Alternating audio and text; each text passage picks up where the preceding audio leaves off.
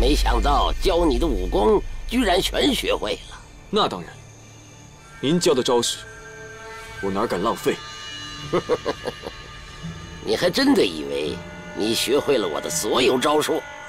保证一招不落。好，我让你看看。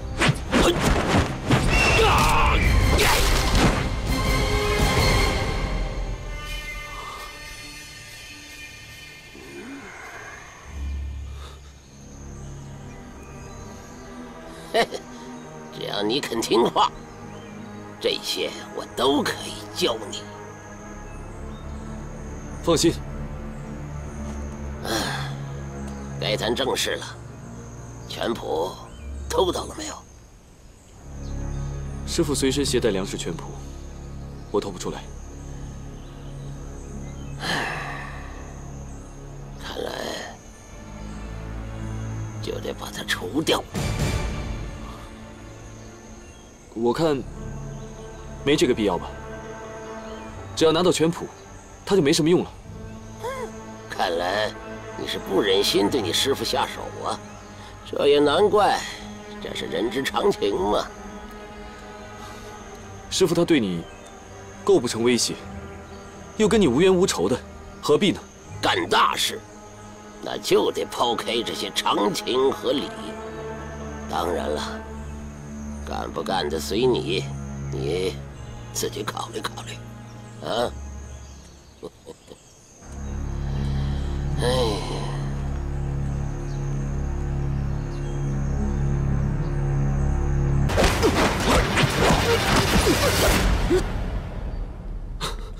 对不起，师傅，徒儿冒犯了。宁儿，你能打倒我，证明你已经进步了。你代表八极门参加武林大会，完全没有问题。徒儿不敢当。长江后浪推前浪。一浪更比一浪强，这是历史的规律，谁也阻挡不了。宁儿，你的武功已经和我齐平，可以出师了。师傅，徒儿不想离开您，而且您还有很多功夫没有教给我。宁儿，为师平生掌握的武功啊，只有这么多了，已经全部交给你了。你要还想学习其他的武功，那就只能靠你自己的钻研和努力了。不是啊，师傅，您不是还有拳谱吗？我不是跟你说过了吗？根本就没有什么拳谱。以后你不要再提这件事了。大家休息一下，吃饭了。哎，吃饭了，吃饭了，别打了，走走走。爹，师哥，吃饭了。走，吃饭吧。爹，快点啊！好，好，去吧。走。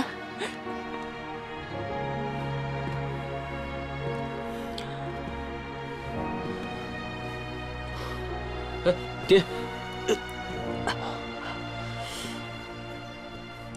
手臂怎么样了？没事，一点小伤。啊，没事就好。如风啊，你准备一下，陪我去见大师兄郑世康，告诉他太极门要举办武林大会的事情。哦，好。哎，如风，记得通知飘逸一下。哎，知道了。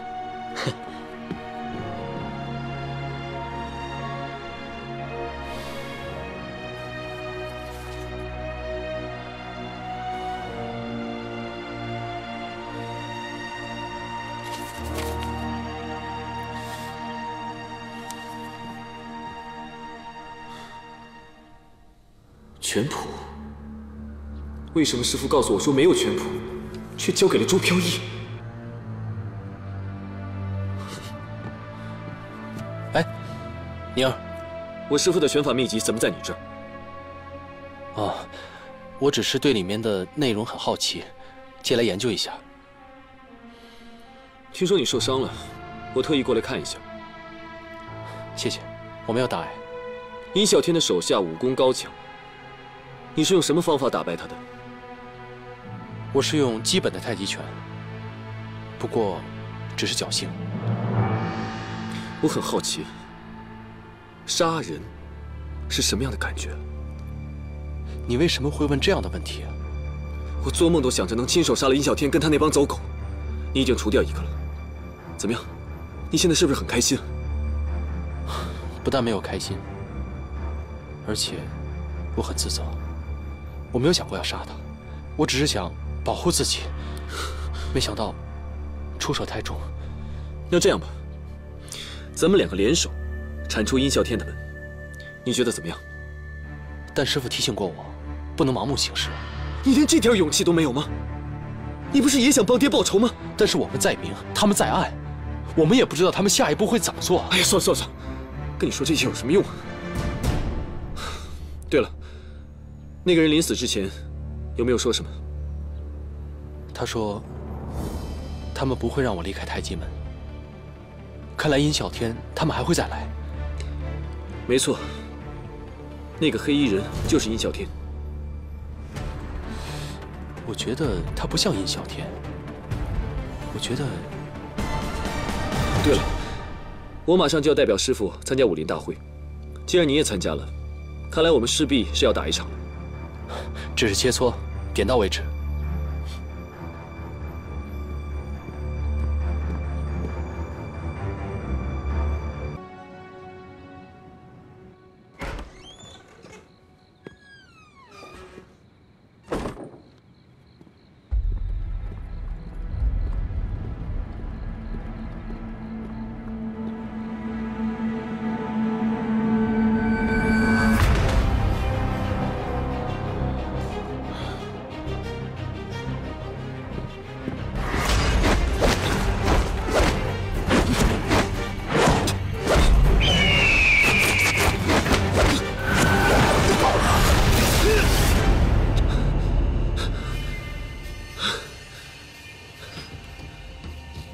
爹，师傅他不让我练阴爪功，我明白师傅的意思，但是为了给您报仇，我必须要让自己变得强大，我一定要练成。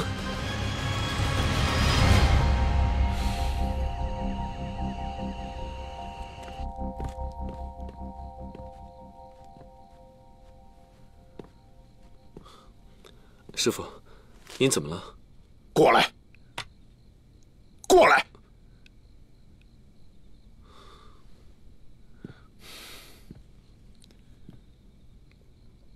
你还问我怎么了？你干什么去了？练功啊。练功？练鹰爪功？不是，我练的都是师傅教我的功夫。好啊！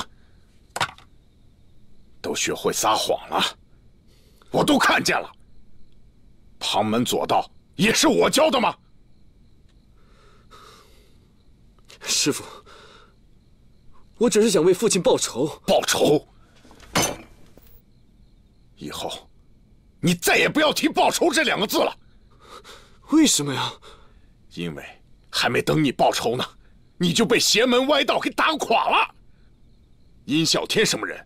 殷啸天这种江湖败类你也学，将来能有出息吗？我真不理解你，你太让我失望了。师傅，我只是想练功，我想要变强，哪种功夫强我就练哪种功夫。为什么殷啸天可以用这种功夫杀人，我就不能练这种功夫为父亲报仇呢？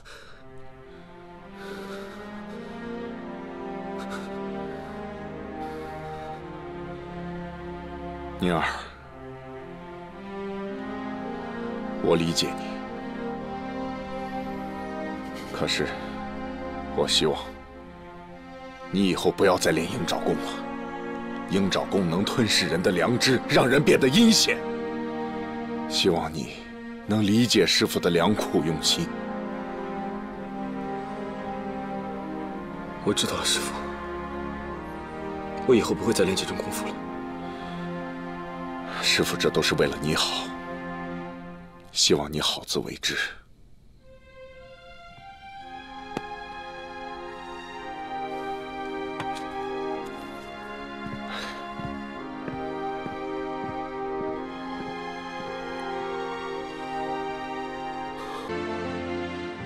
明天你对手的拳路为架子，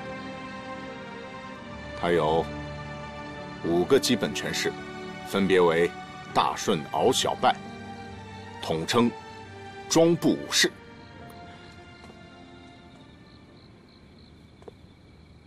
宁儿，你听见我在说什么了吗？庄步武式，大顺。宁儿，我看你好像有什么心事啊。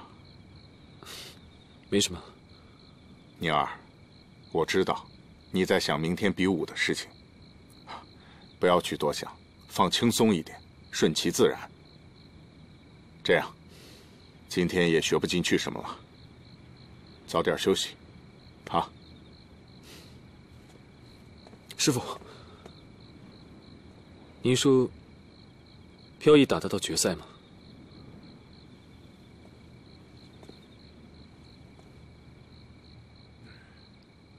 那您觉得我拿得到冠军吗？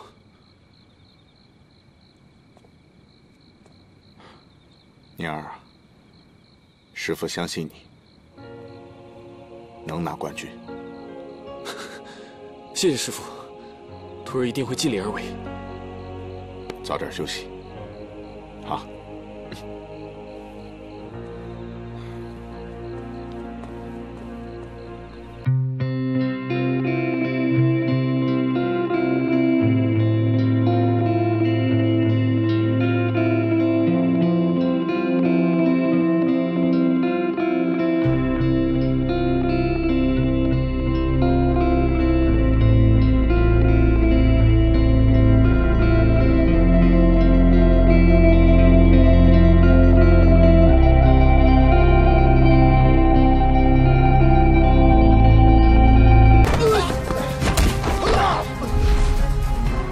下场对阵的是许东和朱飘逸。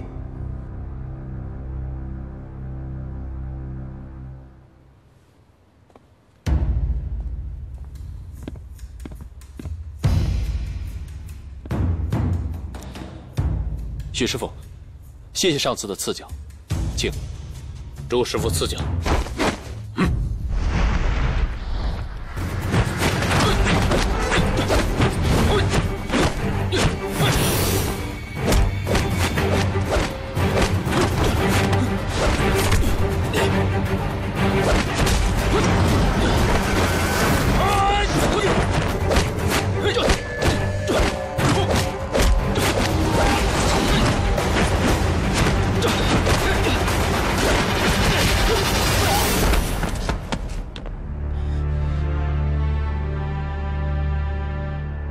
本场获胜的是太极门朱飘逸。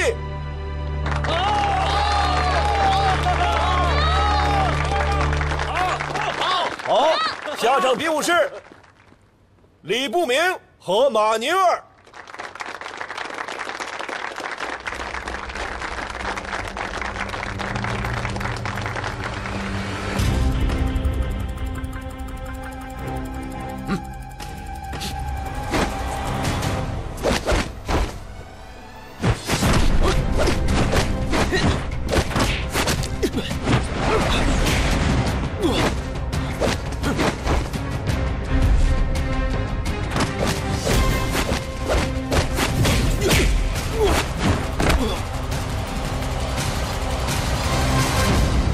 本场获胜的是马宁儿。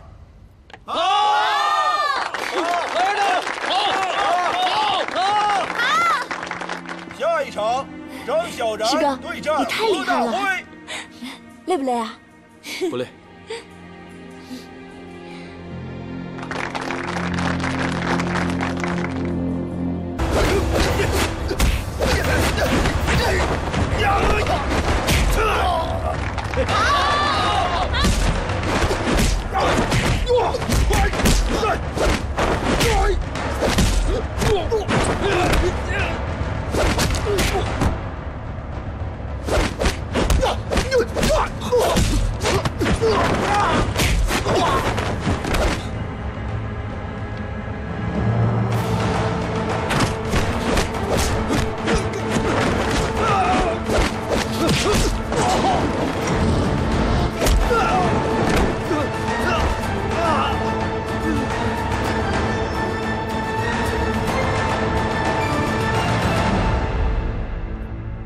武林大会决赛即将开始，对阵双方是朱飘逸和马宁儿，请2位登场。师哥，小心点啊！放心，我会应对。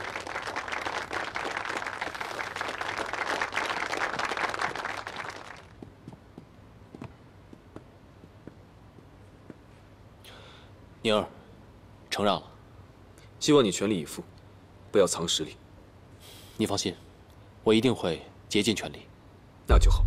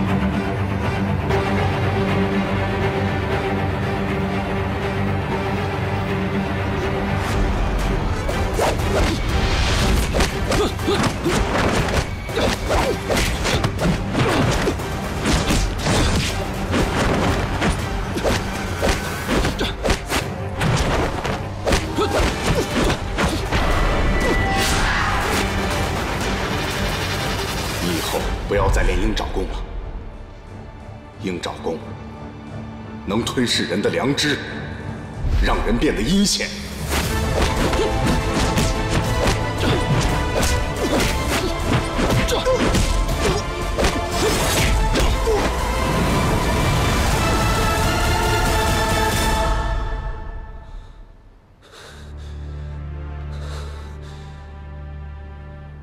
本届武林大赛的冠军得主是朱飘逸。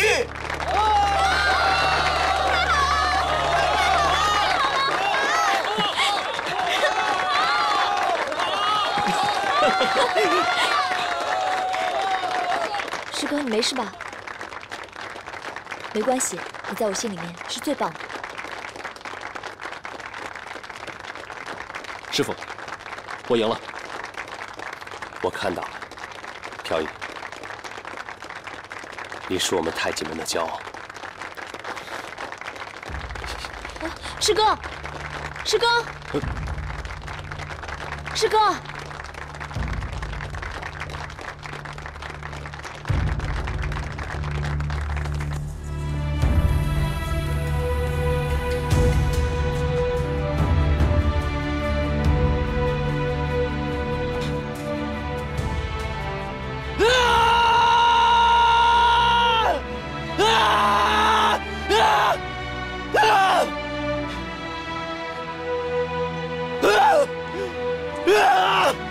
我怎么可能输给他？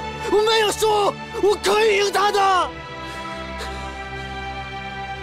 师傅，你对我太不公平了，全世界的人都这么对我。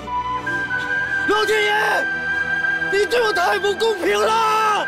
我恨你，我恨你！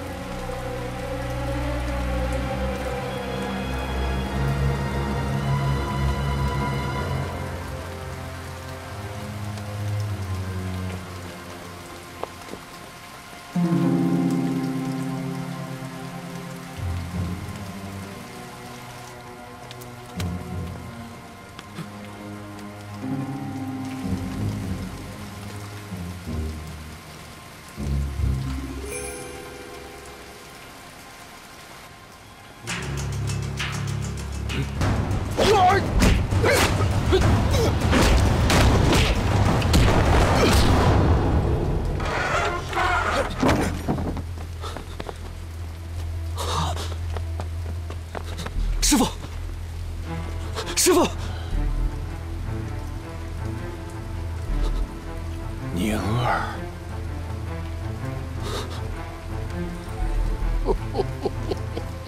师傅，您怎么会来啊？什么时候和他们勾结在一起的？说。师傅，我知道错了，是我连累了您，对不起。还知道错？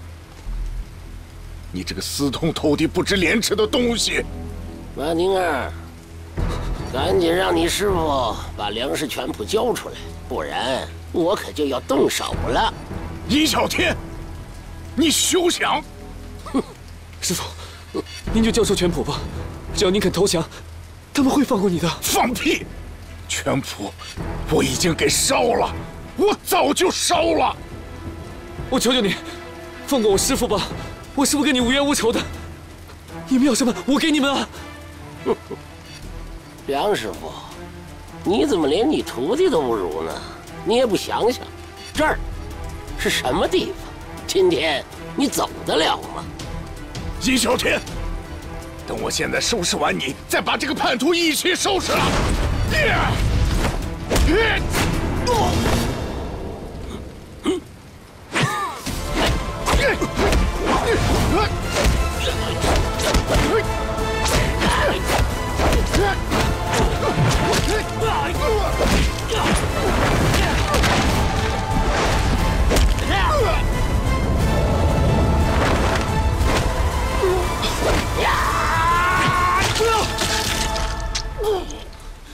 师傅！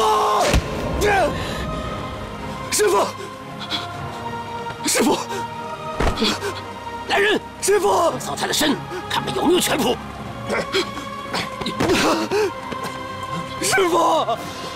没有。好，果然是老狐狸。马宁儿，怀疑你的人已经死了，这回你可以踏踏实实的去对付朱飘逸了。往上走。师傅，是徒儿不孝，是我的错，对不起师傅。我只想学尹啸天的功夫，然后把他杀了。我只想为我父亲报仇。我了解，是也之死。师傅，您说不能为了自己的私欲忘记大义。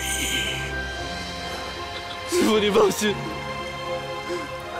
我一定会杀了尹啸天为您报仇的。师傅，师傅。我骨腿里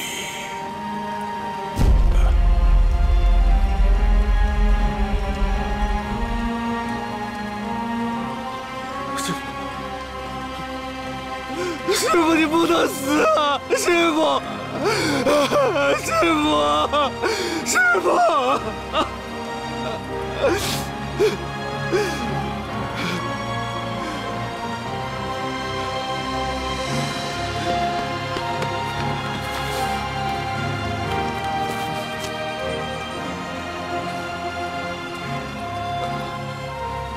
尹啸天，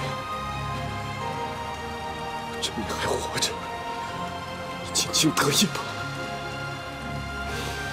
用不了多久，我就把你杀了，为我父亲和师父报仇！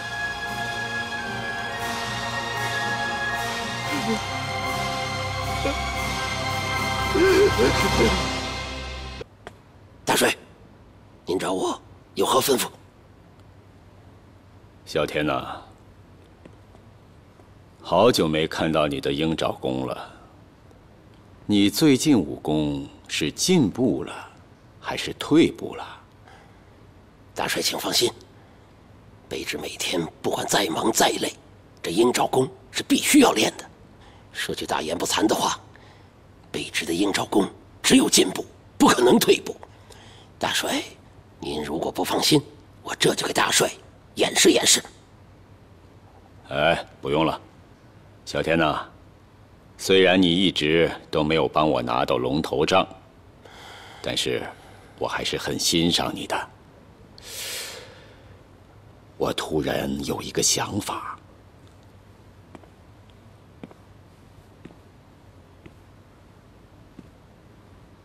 我想让你去国术馆，跟朱飘逸去比武。大帅，您这话是什么意思？难道是要通过这次比武，给朱飘一点颜色看吗？那只是一方面，另一方面，你的那个徒弟马宁儿，就可以到国术馆去投龙头杖。什么？大帅，马宁儿那个人心怀不轨，如果让他拿到龙头杖，很有可能他要逃走啊。马宁儿如果想私吞龙头杖，何必来投奔你？再说，你就容许他在你眼皮子底下溜走吗？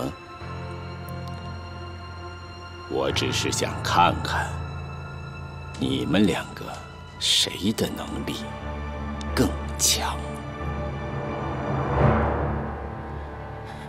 大帅放心，我一定会看紧马宁儿。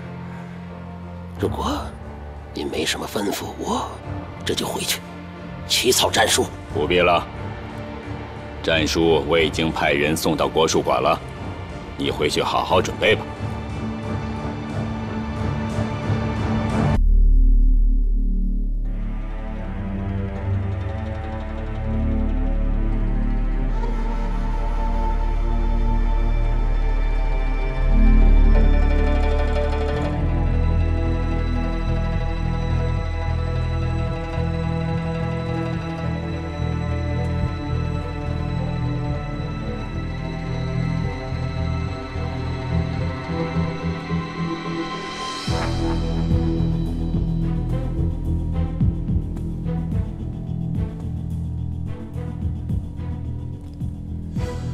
张大帅让我到国术馆挑战朱飘逸，让马宁儿借机进入国术馆偷龙头杖，这招不错。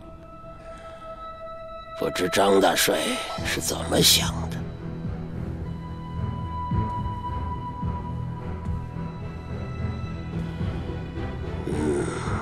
朱飘逸已经答应挑战了。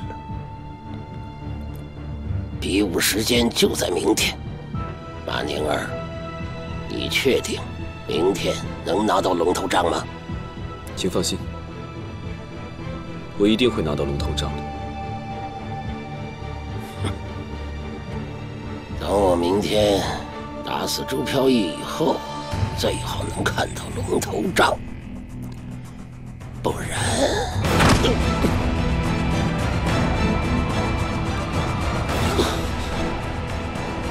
可以走了。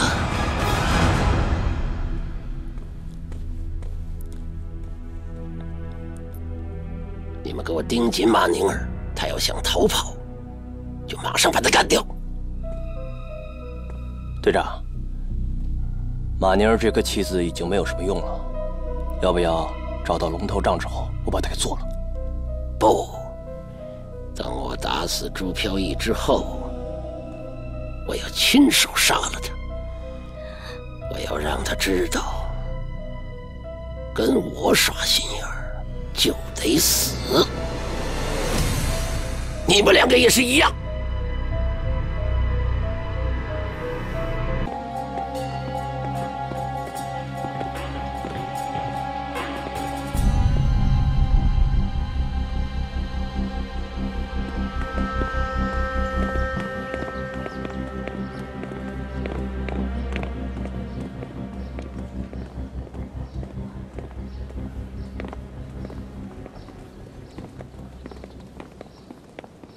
张大帅，哼，别来无恙啊！好，好得很。你怎么样啊？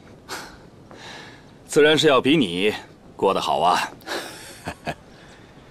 曹大帅不在大本营待着，跑到上海滩来，有何贵干呢？最近我对于打仗越来越不感兴趣了，倒是想好好的研究研究我们中国的国术。不错，不错，发扬国粹嘛。尹小天，见过曹大帅。曹大帅，久闻大名，今日一见，幸会。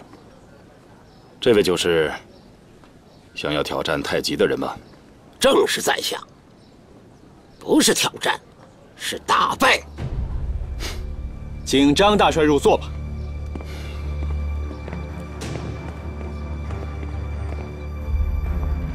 迎春，如果我有什么三长两短，你就把龙头杖交给……你别说这些，什么三长两短的，我失去过你一次，我可不想失去你第二次。我只是说说而已。这话能随便乱说吗？有什么话等赢了比赛再说。话多的是呢。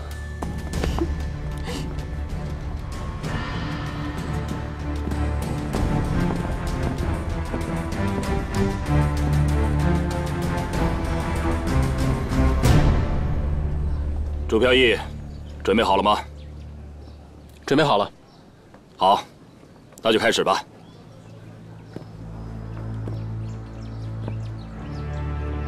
稍等。今天这场比武，如何才能分出胜负呢？如果输的一方不认账，岂不是白忙活了？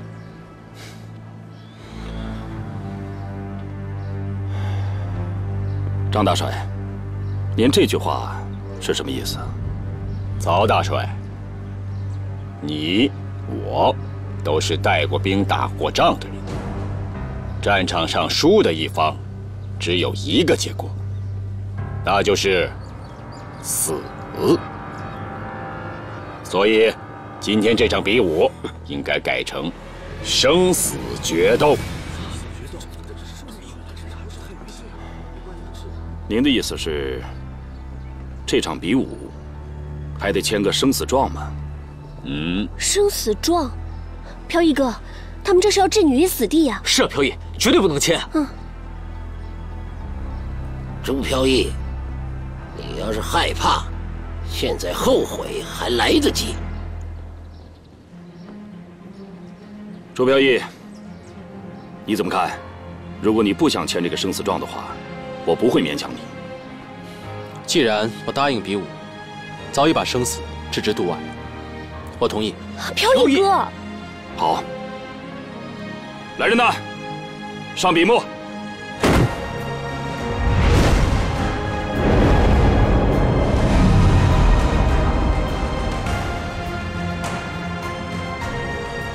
哎，如玉，你现在上去阻止也无济于事啊。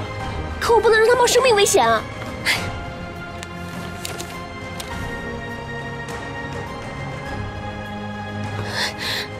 有的时候，男人就是为了争一口气。相信我，飘逸不会有事的。怎么，朱飘逸，现在反悔还来得及？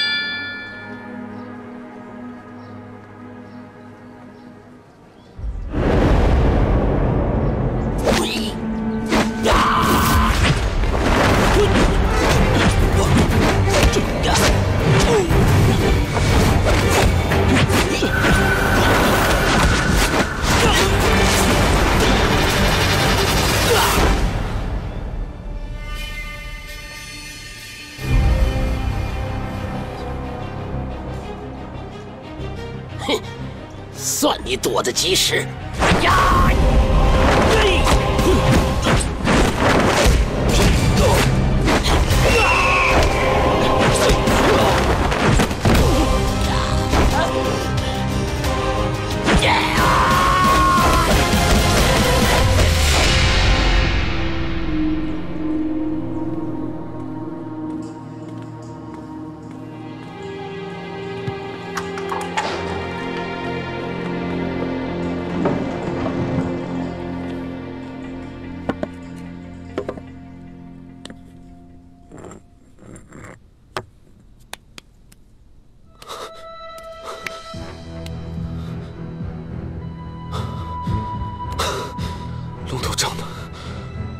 龙头杖呢？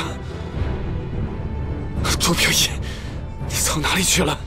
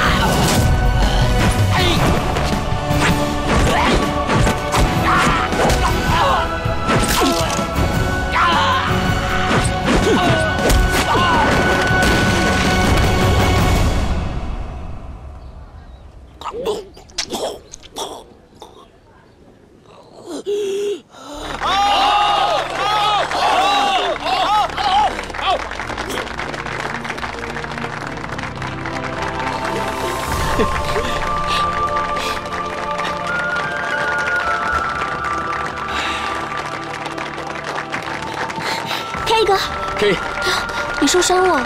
没事。哎呀，张大帅，你的人好像不行了，你看是不是休息一下，给他疗伤啊？作为习武之人，应当有武道精神。既然签了生死状，我看就得遵守。啊，大帅，我看还是算了。我们练武之人，应当仁慈宽容。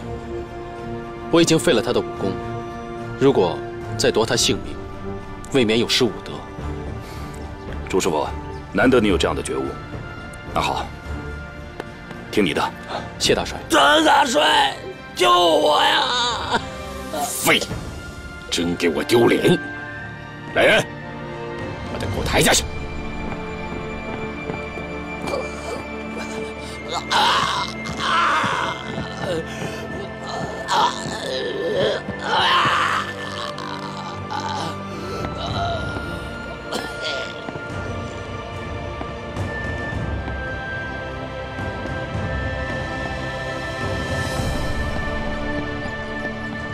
飘逸，真是好样的！这次你可是为了你们陈氏太极争了光了。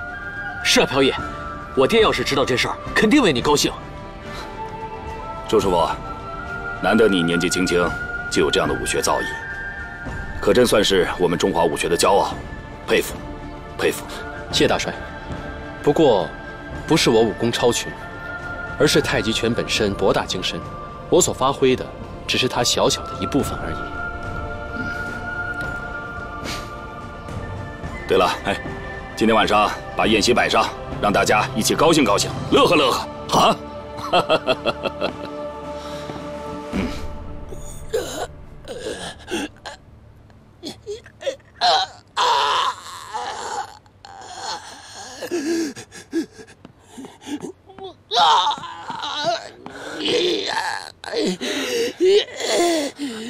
你们先下去。是。队长，你，我已经成了废人了。马宁儿是个王八蛋，千万不要去找马宁儿，你不是他的对手。队长，你好好养伤。你，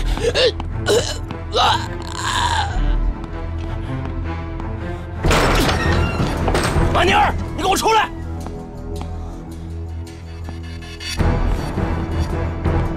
马宁儿，马宁儿！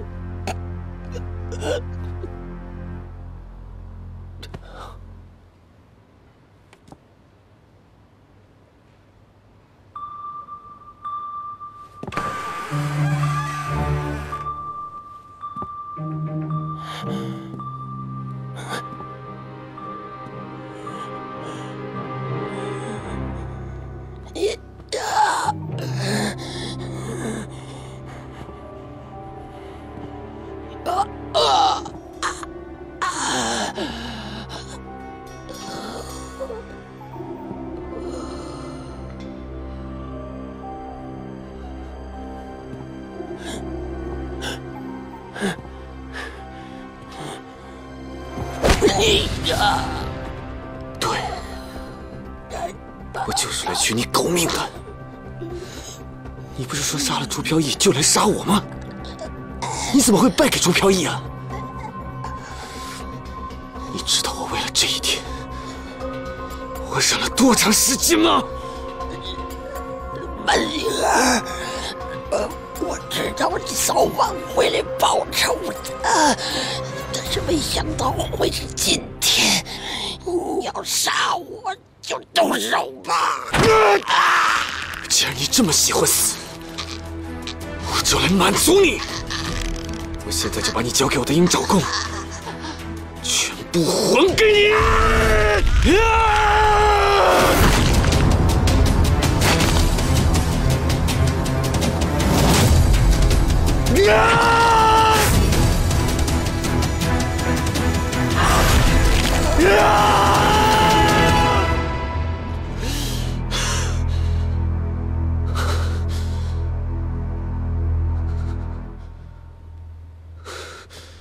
好，干得好！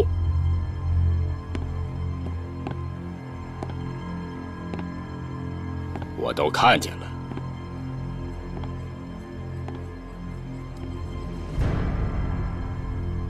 我虽然杀过很多人，但是我还是不愿意看见人临死前的样子，这会让我恶心。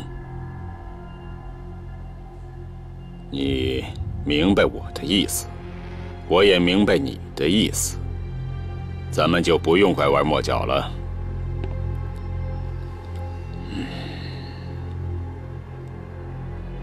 我早知道你要杀掉尹啸天，刚好，他也失去了他应有的价值。我不在乎你坐他的位置。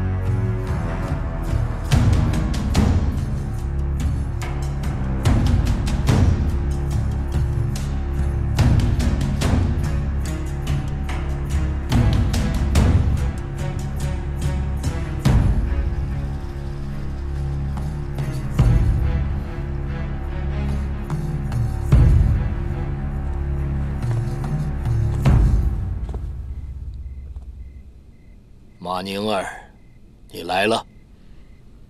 对，你没有想到吧？什么事情？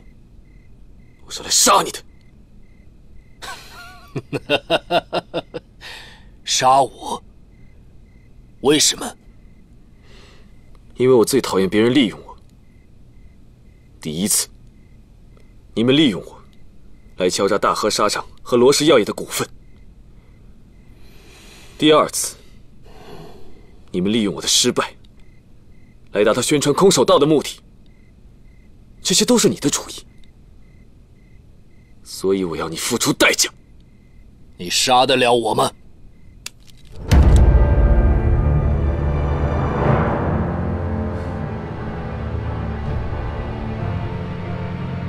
现在，我杀你跟捏死一只蚂蚁有什么区别？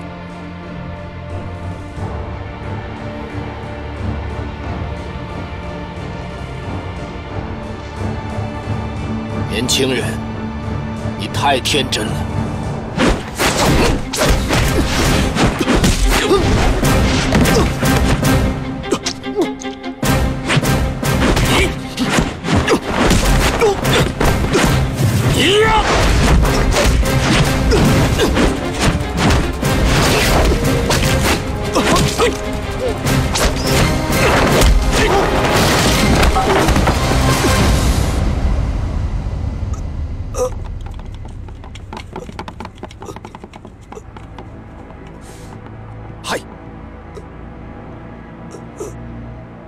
活不了多久了，把他扔出去。河内，加强巡逻，我不希望这样的事情再发生。嗨。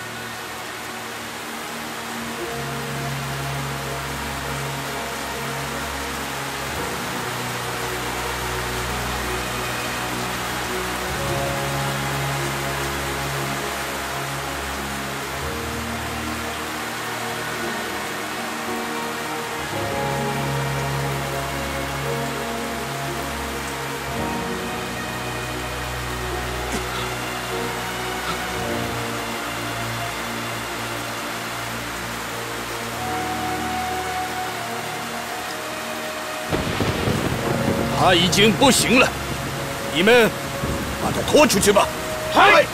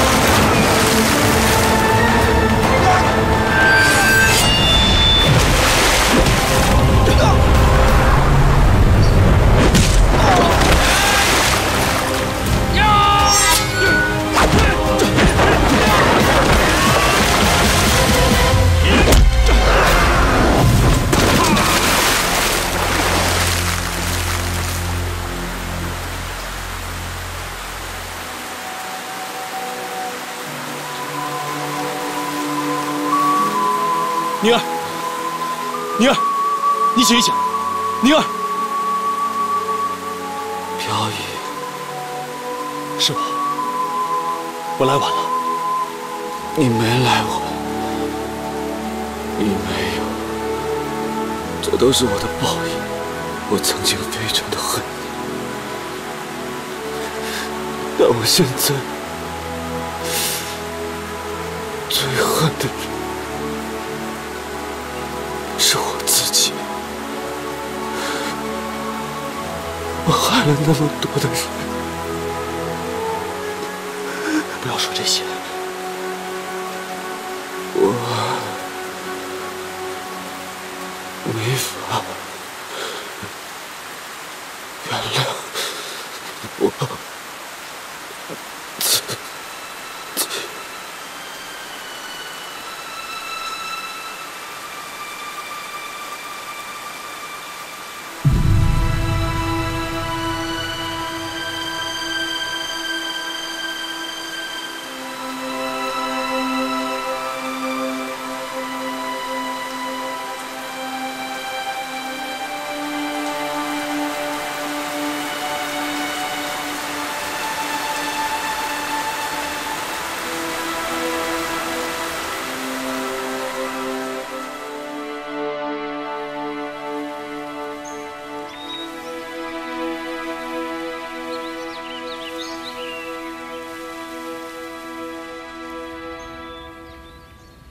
马大哥，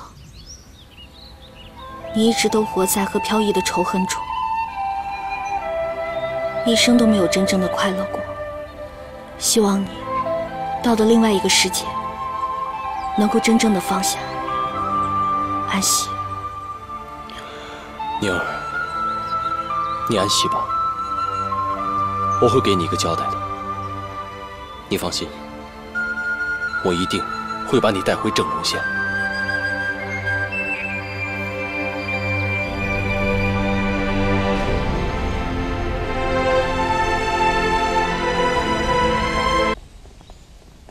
站住！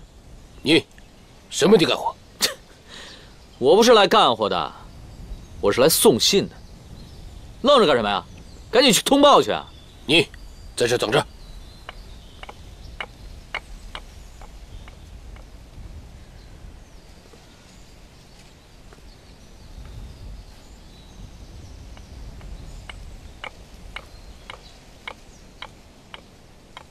你进去吧。请。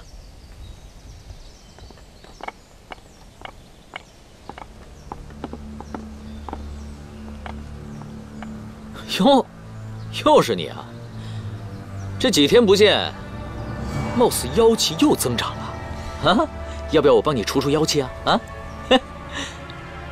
还有你，大鲸鱼，哎，我就想不明白了，你好好的在海里不待着，非要跑到陆地上来干什么？不饿死你，也迟早得憋死你。接着，挑战书，看我干什么？啊？没见过帅哥啊？啊？怎么回事？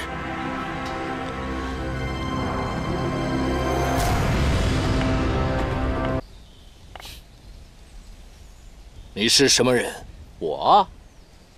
我叫陈如风，来自河南陈家沟。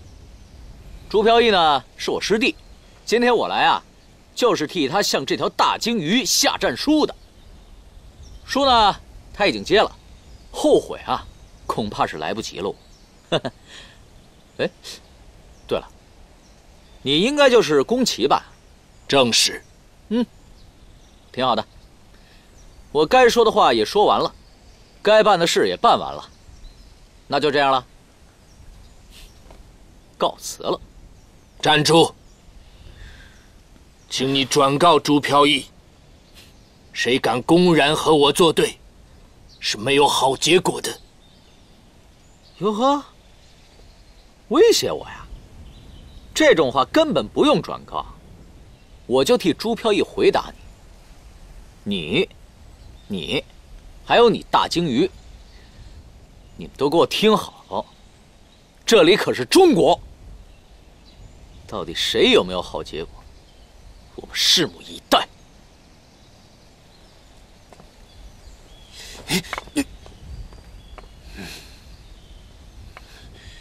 武灵，把陈明叫来。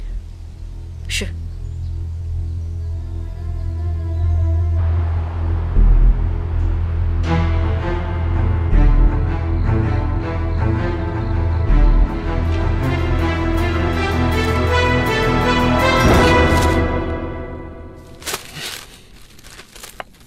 到处都是朱飘逸挑战河内的消息，武灵，你为什么不阻止？这一定是柳迎春搞的鬼。挑战河内的事，朱飘逸他们预谋在先，所以柳迎春抢先了一步，我还没有来得及。柳迎春，你当初没有及时除掉他，现在给我们带来这么大的麻烦。请哥哥放心，我一定会除掉他。陈馆长，朱飘逸和马宁儿不同，要难对付得多。但是河内这场比赛是不能输的，你有什么主意？这主意很多，我都想过了，好像行不通啊。朱飘逸在上海的名气是越来越大了，咱们赶在赛前去放冷枪啊，下毒药啊，这都不是上策。万一走漏了消息，那可就是偷鸡不成蚀把米啊。我想过了，唯一妥当的办法，就是在比赛规则上做文章。宫崎先生，您是说要收买裁判。如果朱飘逸和河内的功夫是在伯仲之间，那么收买裁判才有作用。但据我的判断，他的功夫要大大的高于河内，所以收买裁判没有任何意义。唯一的办法是让朱飘逸被迫弃权。宫崎先生，我还是不明白，您明示吧。如果在比赛当天朱飘逸迟到，那他岂不就输定了？哦，哎呦高！哎呦，宫崎先生实在是高啊！但这件事不能由黑龙会的人出面，我出钱，你出人。你这个……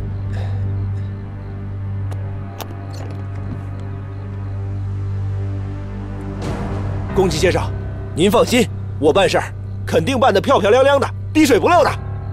陈馆长，哎，此事如果走漏了消息，我想你也明白是什么后果。啊，我明白，我明白。办事去吧。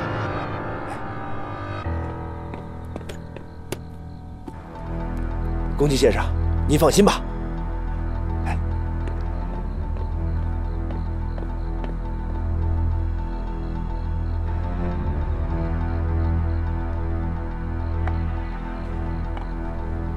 河内君，哎，这场比赛你绝对不能输，你需要这个。嗨！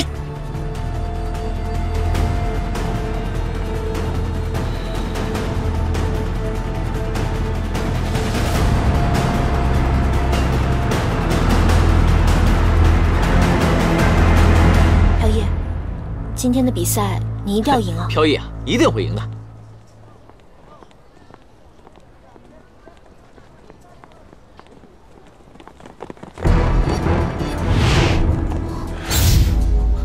飘逸，你先走，我们能应付。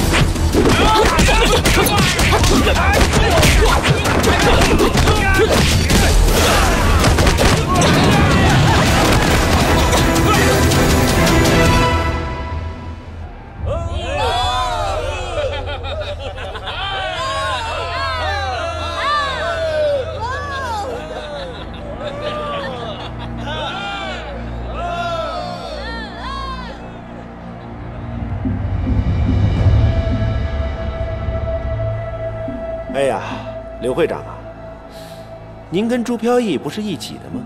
您怎么早就到了，他到现在还没来？他不会是因为怯战故意拖延比赛时间吧？我丑话说在前头啊，他要是迟到的话，那可算输。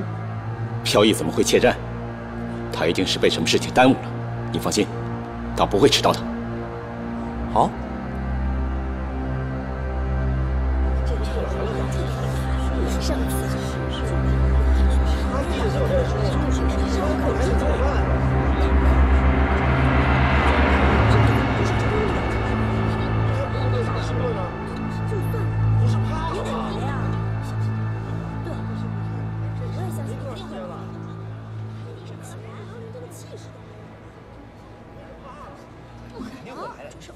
安静一下，安静一下！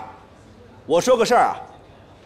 本场比赛是由朱飘逸先生主动发挑战给日本河内京先生的，可是他本人现在还没到。咱们凡事得讲个规矩，讲规矩就得按规矩办。离比赛开始还不到1分钟，如果他迟到，将会算输。我现在开始倒计时，10、9、8、7、6、5、4、3。等等，我来了。